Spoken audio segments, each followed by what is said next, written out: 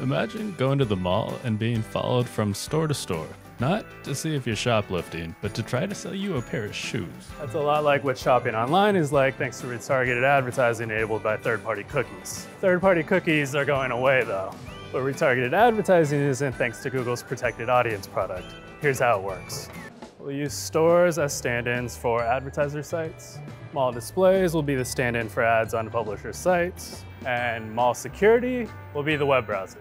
Now imagine, you enter a store and start perusing the products. A store associate sees you pick up one product and tells mall security to remember you as someone who's interested in this type of product. In the third-party cookie world, the store wouldn't be relying on mall security. It would just tag you as an individual interested in this specific product. Then, wherever you go in the mall, you'd be recognized and shown ads for that specific product. In the protected audience world, the store or advertiser would have to assign you to a broader interest group, and only mall security or the web browser would be able to recognize you as you move around and to see which interest groups you're in. Advertisers can come up with different interest groups to add you to. They can be for specific products or for categories of products. Now, let's talk about how these interest groups are used to target ads. When an ad slot's for sale on a publisher's site, the publisher has the browser run an auction to pick which ad to show you. The browser gathers up all the different interest groups that advertisers have assigned to you, and then uses a scoring system given by the publisher to score each candidate and pick the winning ad, which could be as basic as selecting the advertiser willing to pay the most for the ad slot. Then the winning ad is shown, and maybe the person goes back to purchase the product.